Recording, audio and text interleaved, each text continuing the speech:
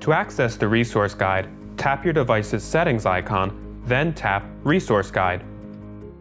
If you've never accessed the resource guide, you'll need to download it. It'll take a while, so we'll fast forward. The resource guide pulls all your resources on your current passage together in one place. Let's tap on a commentary. Here we're viewing all of the verses in our current text that the commentary makes a comment on. As we scroll through the text, you'll note that the content on the right updates to show the commentary on the verses currently in the left panel.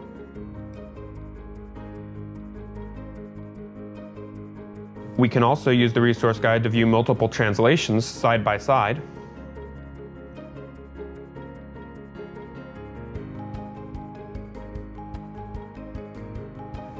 To view maps related to your current passage, we'll go full screen, and then tap back to return to the resource guide. And to show lots of other tools and resources related to your passage. It'll even pull together any notes you've written on the passage you're looking at. You can get more free and purchasable content by going to the store.